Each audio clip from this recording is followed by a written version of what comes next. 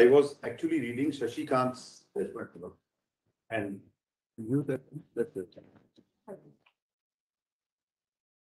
is 2002, volume 5, S7.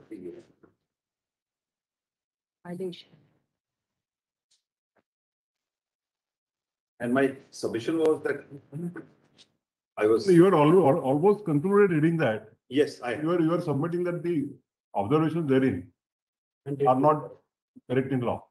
But my with regard to mandatory and direct. My submission on that is that so far as it holds the 3191 part to be directory, that in my respectful submission is not correct. 3191 is the material provision, and the rest of them are procedural. Yes, the rest of the three are procedures as to how it is to proceed. Is my first submission regarding Shashi Kant.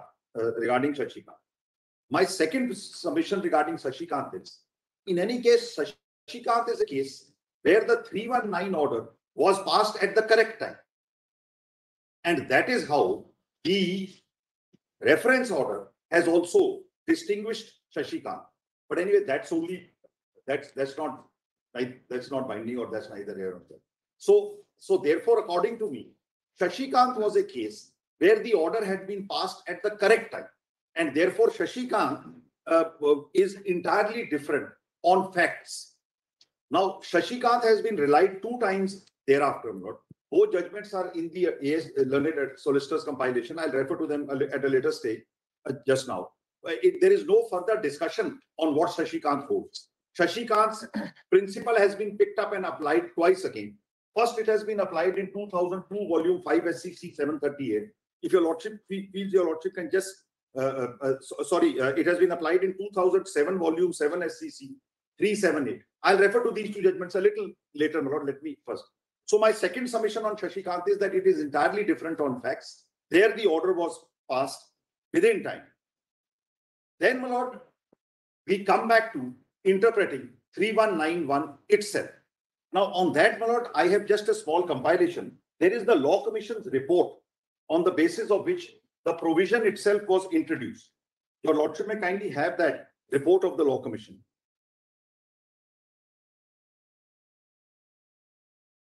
Where is the page? Needing the paging. That is at page. Well, this is only the Law Commission's report and 3-4 judgments where the same principle I'm saying has been. Just kindly have the last page 53 onwards of what the Law Commission says, my lord. At 54. 53 at 54.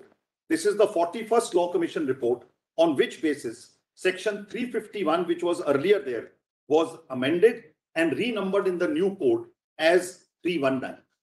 Now, the reason why I'm reading it is, this also says you can join him in an ongoing trial, not after the trial is over.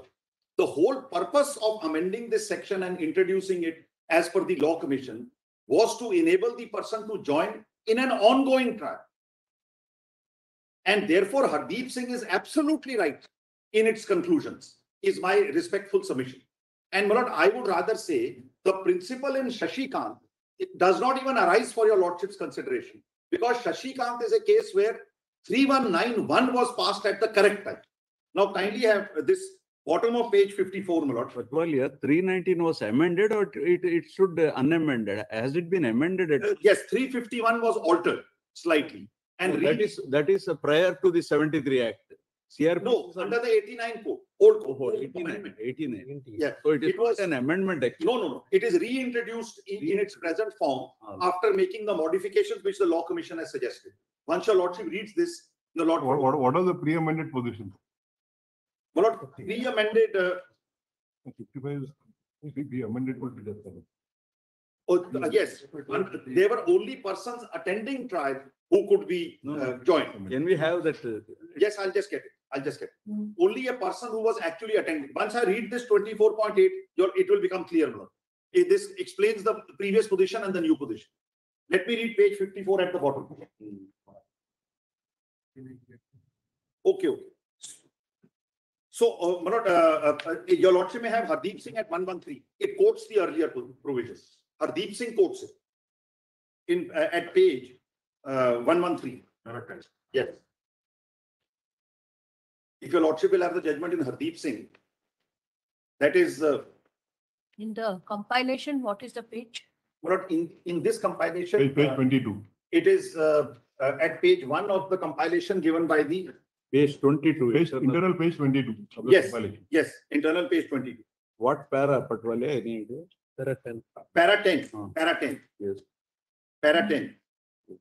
In order to answer the aforesaid questions posed, it will be appropriate to refer to section 351 of the Criminal Procedure Code, where an analogous provision existed, empowered the court to summon any person other than the accused if he is found to be connected with the commission of the offense.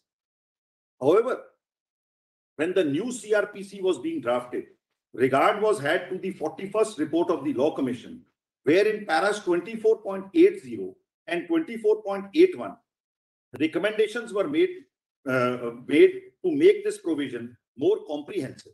The said recommendations read: the 351 limited to of this is the same recommendation actually. This is the same recommendation. Yes, this is what I'm. Extract from that, those. Yes. I can read it from there, but it was limited to offenders in court. Section 351 limited to offenders in court. But then let me read it from page 53 because the complete thing is there. 24.80 is reproduced. Let me read it from page 53. It's better. It's completely reproduced for us. Yes, page 54 at the bottom. It happens sometimes, though not very often, that a magistrate hearing a case against certain accused finds from the evidence that some person other than the accused before him is also connected in that very offense or in a connected offense. It is only proper that the magistrate should have the power to call and join him in the proceedings. Section 351 provides for such a situation, but only if that person happens to be attending the court. He can then be detained and proceeded against. There is no express provision in Section 351 for summoning such a person if he is not present in court. Such a provision would make Section 351 fairly comprehensive, and we think it proper to expressly provide for that situation. Section 351 assumes that the magistrate proceeding under it has the power of taking cognizance of the new case. It does not, however, say in what manner cognizance is taken by the magistrate.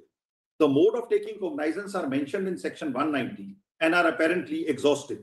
The question is whether against the newly added accused, cognizance will be supposed to have taken on the magistrate's own information under Section 191C or only in the manner in which cognizance was first taken of the offense against the other accused. In concrete terms, if the original case was instituted on a police report, that is under 191B, will cognizance against the new accused be supposed to have been taken in the same manner as under Section 191C? The question is important because the methods of inquiry and trial in the two cases differ. About the true position under the existing law, there has been difference of opinion, and we think it should be made clear. It seems to us that the main purpose of this particular provision is that the whole case against all known suspects should proceed with expeditiously, and convenience requires that cognizance against the newly added accused should be taken in the same manner as against the other accused. We therefore propose to recast Section 351, making it comprehensive and providing that there will be no difference in the mode of taking cognizance if the new person is added as an accused during proceedings. Please note, this is of course necessary as already is provided that in such a situation, evidence must be reheard in the presence of the newly added accused. The offense for which the newly added accused can be tried is not indicated in precise terms in the section. Obviously, the offense should be connected with the one for which the original accused is under trial, also present tense. To bring that out, a small verbal amendment is recommended. Section 351 should therefore be amended as follows, and then that 319 as it stands today is reproduced. And at page 57, ultimately, it is accepted by the Rajya Sabha. Page 57 at the top, second column, top right, it's clause 198 to 319 were added to the bill. So 319 is added by the Rajya Sabha. So we have three parts. I've already highlighted at the top of the page, the fourth line, it is only proper that magistrate should have the power to call and join him in the proceedings. So the proceedings have to be live. Second, I have already said in the lower half of para 25.81, during the proceedings. And the third is when the proceeding is under trial. So therefore, my lord, that is how ultimately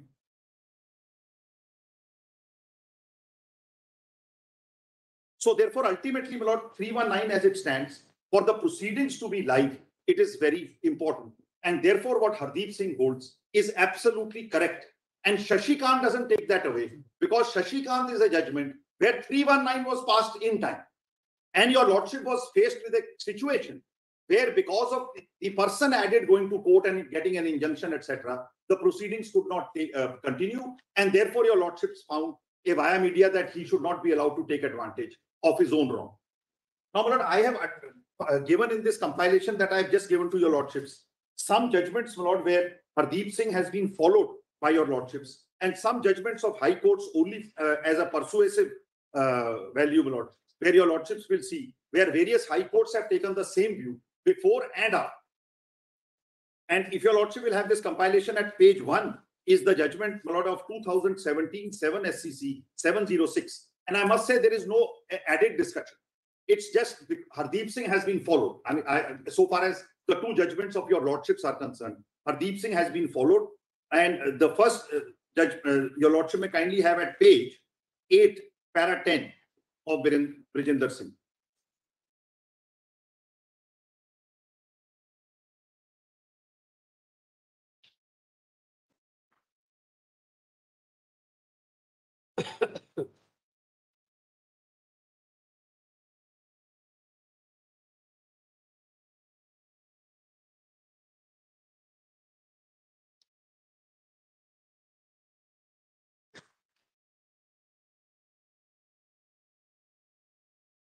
Para 10 at page 8 says, it also goes without saying that section 319, which is an enabling provision, empowering the court to take appropriate steps for proceeding against any person not being accused, can be exercised at any time after the charge sheet is filed and before the pronouncement of judgment, except during the stage of 207, 208, etc. Then para 11, my lord, is the further what Hardeep Singh says, what is the evidence?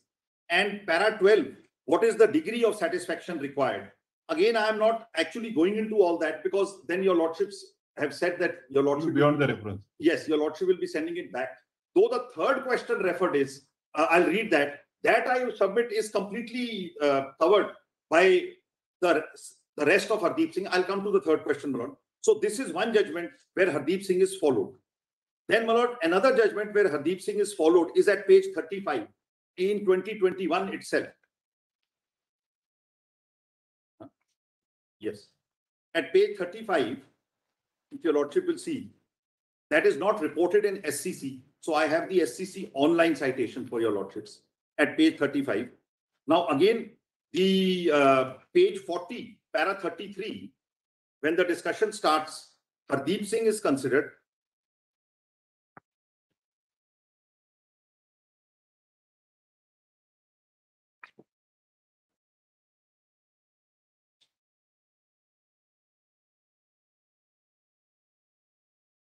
Para 33.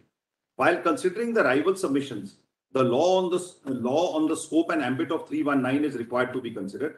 In the recent decision in the case of Sartaj Singh, this very bench has considered in detail the law on the scope and ambit of 319. In the said decision, this court considered the decisions of Hardeep Singh, Mohammad Ispahi, Rajesh, etc. Then, my lord, that decision is quoted extensively here. And after quoting it extensively, right up to page 48, then para 34, the ratio is laid down by the court. At page 48, para 34. It again follows Hardeep. And perhaps it would have to, because it's a two-judge bench and Hardeep is 5. So it would. The ratio of the decisions, para 34, on the scope and ambit of the powers of the court can be summarized as under. At page 49, clause 9. Again, my lord, after charge sheet is filed and before the pronouncement of judgment, except though it's the same, Now, my lord, some judgments of different courts, my lord, where similar view is taken. High courts, if your lordship wants, I can just quickly take your lordship through, or I have attached 5 or 6 of them, my lord, where there are all single benches of the high courts, my lord, where 3 or 4 of them are before Hardeep Singh, also take the same view on a plain interpretation of 319. And the others are after Hardeep Singh, and if they are after, then naturally, my lord, they will have no option but to follow Hardeep Singh. So, my lord, my therefore respectful submission is that so far as 319 is concerned, the provision of the section itself is crystal clear, my lord. I have labored yesterday enough on it. I did not again labor on that, my lord. And it is conditional at the cost of, my lord, extreme repetition, my lord.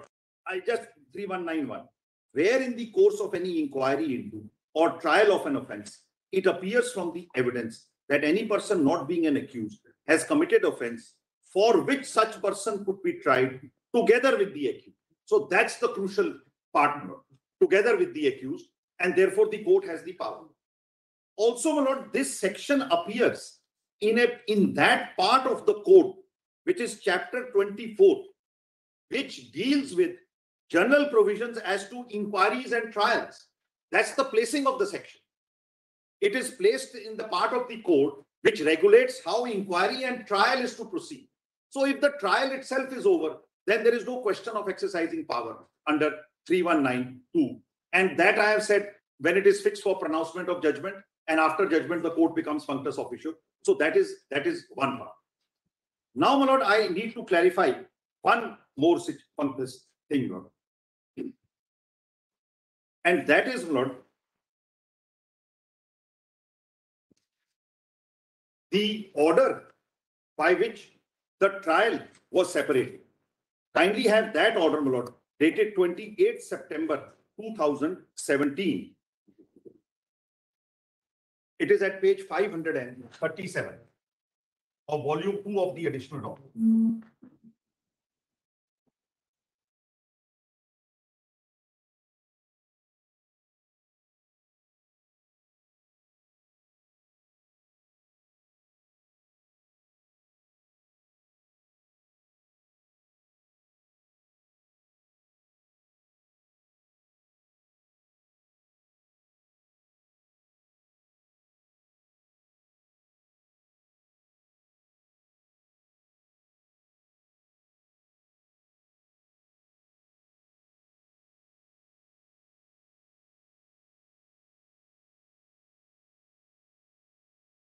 Judgment what you read also is that after trial and before pronouncement also it can be done.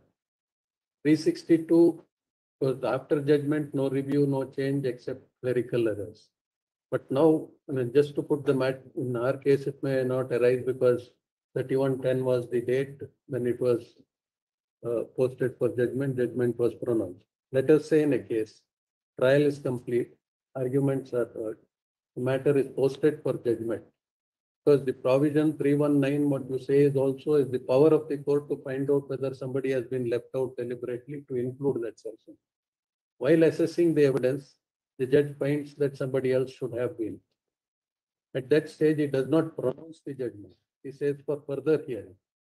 Correct. At So that, trial revives. it revives. So at that stage, it can be done. Correct. Just to put the matter. So I was also, because there was a hiatus between posting the matter for judgment and pronouncement of judgment. Correct. So we were also discussing yesterday, and I would have said it a little later, that what happens if when the judge is sieving through the judgment and he finds that actually this man is Correct. it should be the main person who should be there.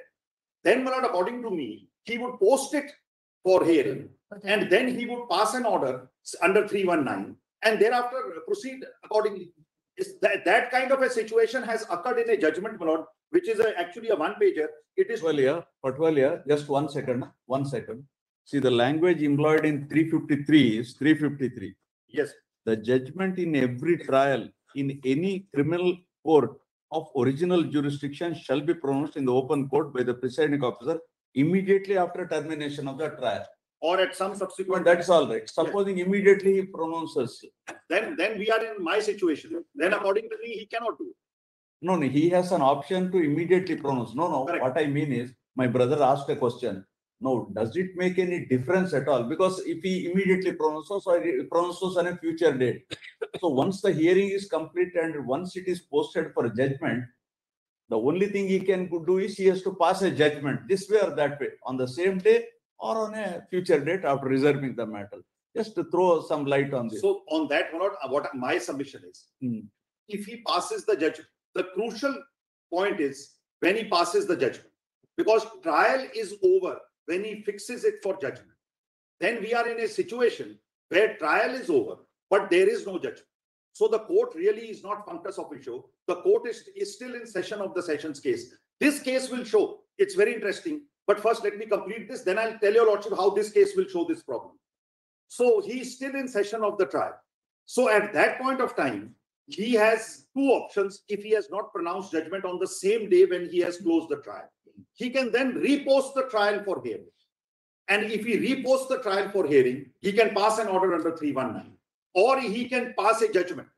But according, in my respectful submission, the moment he passes a judgment, he in any case becomes functus officio. Then he cannot pass 319. Why? It has happened in this case, and that's why I'm showing these orders. What the learned judge does in this case, on 28 September 2017, he passes an order separating the 319 application and saying, I will continue with the trial. This I am separating. Now, when he separates it, in what trial is that application? So he numbers it as a miscellaneous application in no trial. So he says it will be numbered as a miscellaneous application. He has no power to entertain such a miscellaneous application. I'm going to read those orders just now. When the trial is over, he passes the judgment in trial number so-and-so of 2015. But then when he sits to decide the application, that trial is already over. So the order in the application is passed in a miscellaneous application number so-and-so. It is the procedure and the existence of the application is unknown to law. And this case is a very good example of that situation. Now, therefore, that's what I'm going to show to your lordships just now. Now, kindly have this order at page 537, where he separates the application from the trial, and then what happens as a consequence of that. It's in which volume? It's in volume 3, my lord, volume 2 of those additional documents. It's a thickish volume, yes.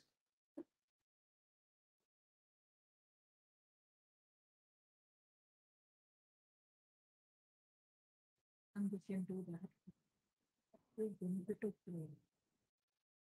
What page, Patwalia? 537, 537. That's if we can.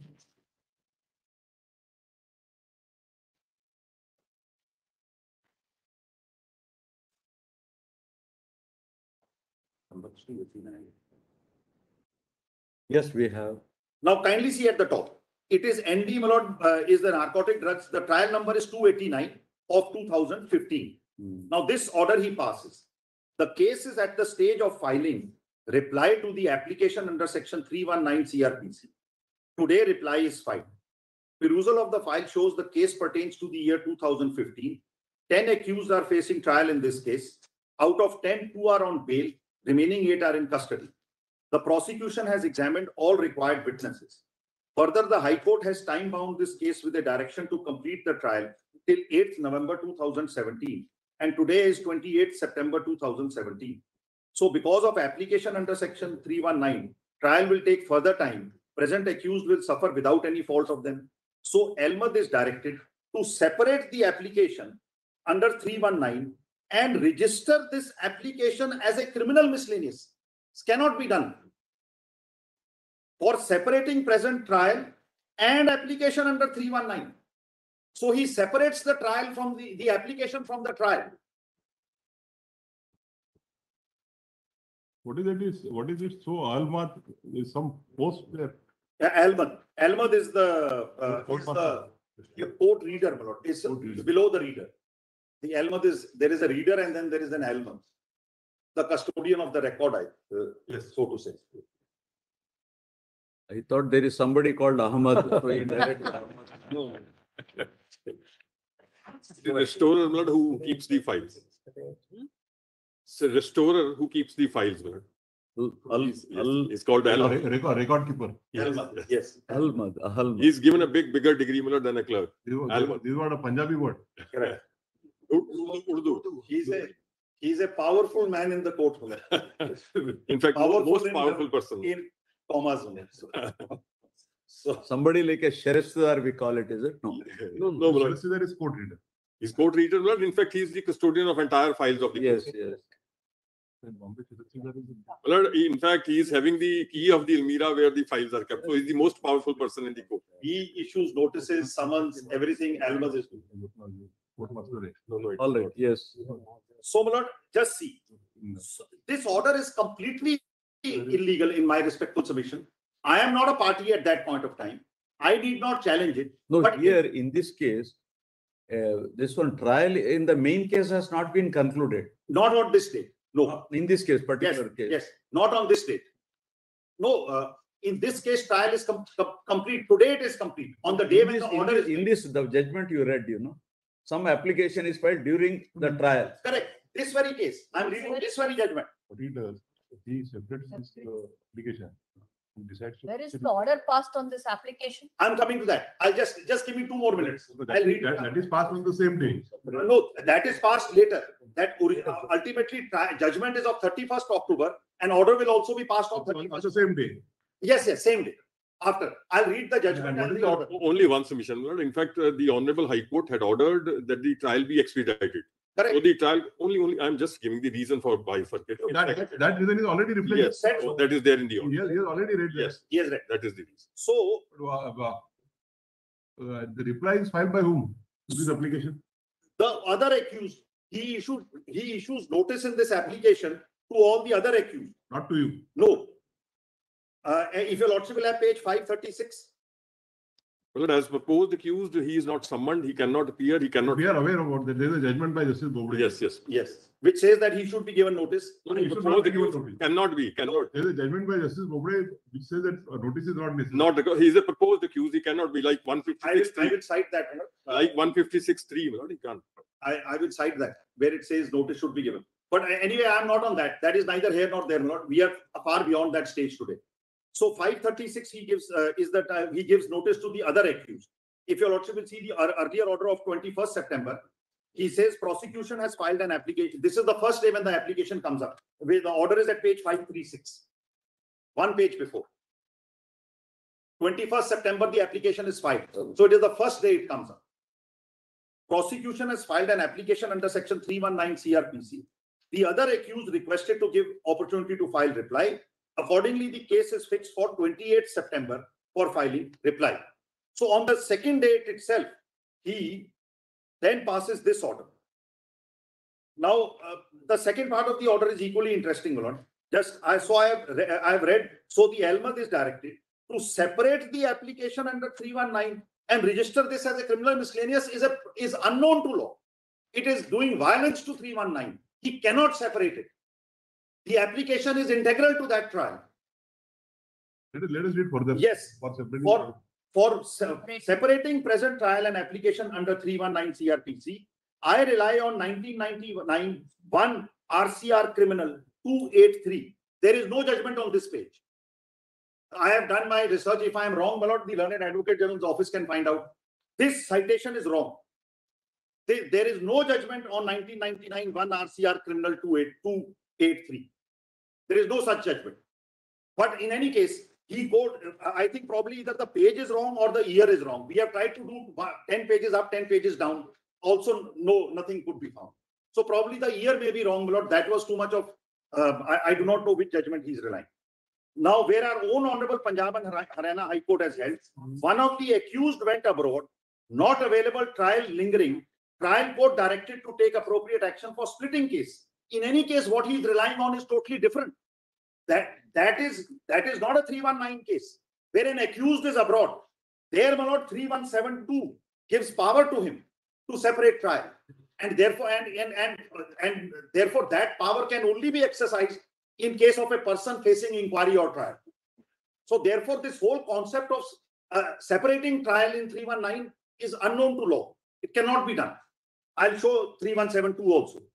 So for separating present trial and application under 319, I rely upon 1999 1 RCR Criminal 283, where our own High Court held one of the accused went abroad, not available, trial lingering on. High Court directed to take action for splitting the case.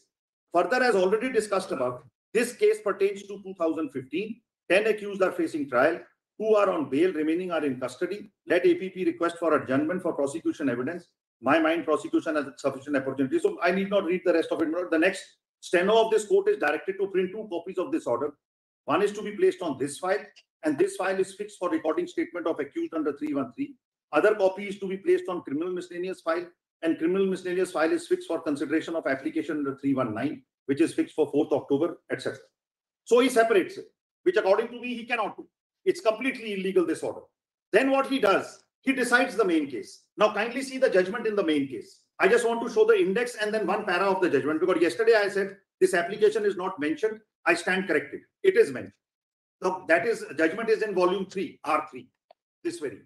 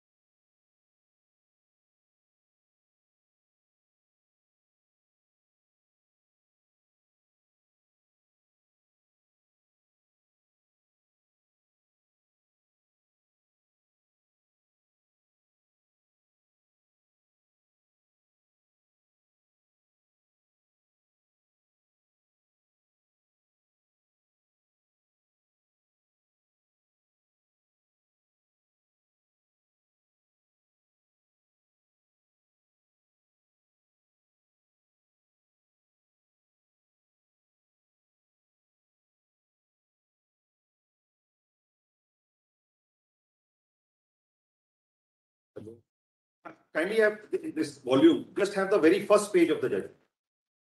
the judgment is rendered in session case number 289 of 2015. The application under 319 was filed in this session's case. Now, just kindly take page 9 of this judgment. I just want to show your lordships. It records that the para in the lower half of the page, after completing necessary formalities, Challan was presented against 10 accused by mentioning that investigation is pending against the remaining person. And after completion of investigation, Challan against them will also be presented. So there was only one more accused original. So there is his Challan is much later. It comes in 2019. So therefore, there is no trial or inquiry pending against him.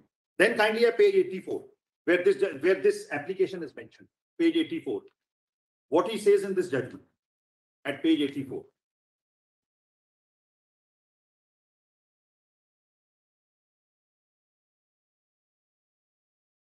Para and bottom of the page. Learned APP further argued that during investigation it is transpired that kingpin behind the whole sequence was Sukhpal Singh Khera, who through his personal security officers Joga Singh and Manish and Charanjit Kaur were behind the curtain, argued that summoning these accused an application under 319 has been filed, which is pending for today. Then he records in brackets, application for summoning accused is also filed, which is separately registered as criminal miscellaneous because High Court has directed to dispose of this case. And which application this court is going to decide today itself by separate order. Now, this is absolutely incorrect. He has no inherent power of like a 482 or a 151 CPC.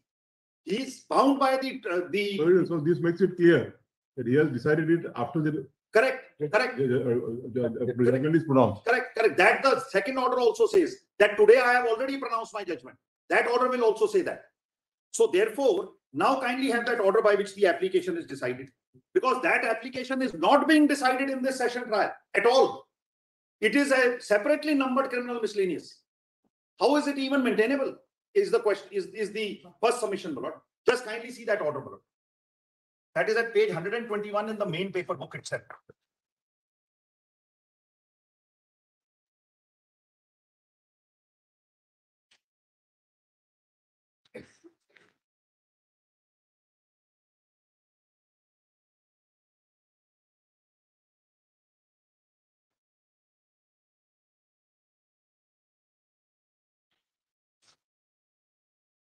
Page 121 of the SLP paper, the first paper.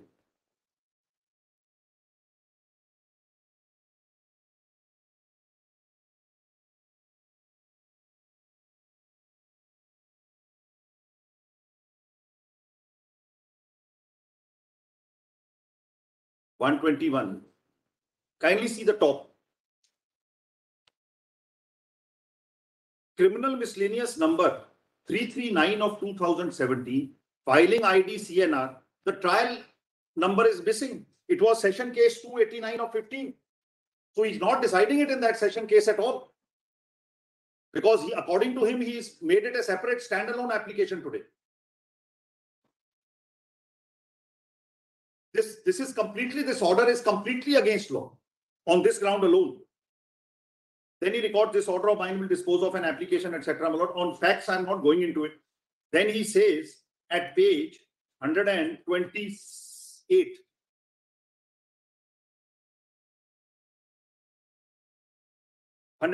sorry, 130.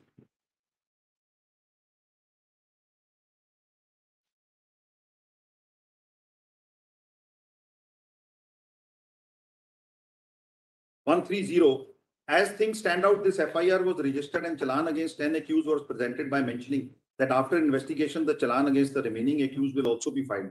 Till date, no Challan is presented against the accused whose names are mentioned.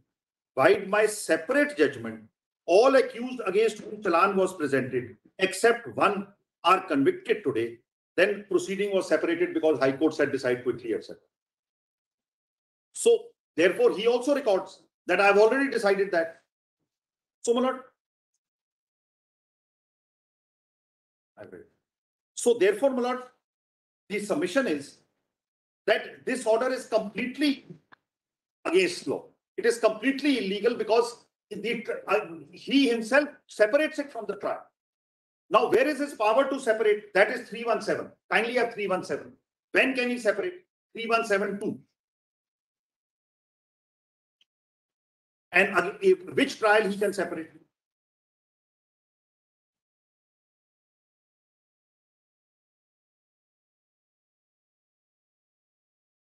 It is only against an accused against whom an inquiry or trial is pending. 317, the title is Provision for Inquiry and Trial being held. I'm sorry. Not this, 317. Yes. Or 317 says provision for inquiry and trial being held in the absence of the accused in certain cases. One is not relevant, but for the sake of completedness, I will read it. At any stage of an inquiry or trial under this code, if the judge or magistrate is satisfied for reasons to be recorded that the personal attendance of the accused before the court is not necessary in the interest of justice, or that the accused persistently disturbs the proceedings in court, the judge or magistrate may, if the accused is represented by a pleader, dispense with his attendance and proceed with such inquiry or trial in his absence, and may at any subsequent stage of the proceeding direct the personal presence of such accused. Now, next is relevant. If the accused in any case is not represented by a pleader, or if the judge or magistrate considers his personal attendance necessary, he may, if he thinks fit, and for reasons to be recorded by him, either adjourn such inquiry or trial, or order that the case of such accused be taken up or tried separate. So under 2 says, if he thinks for reasons to be recorded, he has 2 options. Either he can adjourn the entire inquiry or trial, or he can, in the case of such accused, order that the trial be separated and taken up separate. But it is only against an accused who is facing an inquiry or trial. It is not an application under 319, because 319 says in the course of any inquiry or trial. Now, if you are application file, you are segregating it and registering it as a criminal miscellaneous, it's violence to 319, in my respectful submission, apart from anything else. So therefore, my lord, this is the second submission which I am making, why this order should be set aside. Then, my lord, I must also show your lordships one other order which according to me has no legal significance at all. But that is an order dated 31st October. He passes judgment of conviction, etc. He passes this order. Then he passes one more Zimni order, my lord. Kindly see that also. Or the third order which he passes on 31st of October. That is again the second volume R2. At page 547.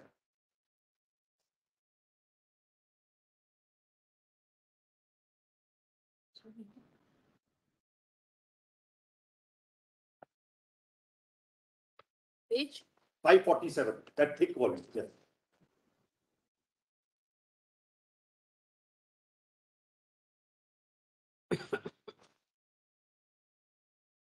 (547) kindly have arguments heard. Now again, if your lordship will see this, I'll read the first right from the one. In fact, in seriatim, this would be the first order. Then second is the judgment, and third is on that application under 319. He says no DW is present, neither opted to be examined. Arguments heard. By my separate detailed judgment of even date. No, this is the second one. Judgment is pronounced now. Arguments heard. By my separate detailed judgment of even date, accused, the names are given, are convicted under NDPS Act, whereas accused Kala Singh acquitted. As accused Anil, alias Neelu, has been declared as proclaimed offender, so file be completed and consigned to the record room, be put up as and when Anil Kumar Neelu surrenders before the court or proceeds by the police. Contraband material involved stands confiscated, same be disposed of as per rules.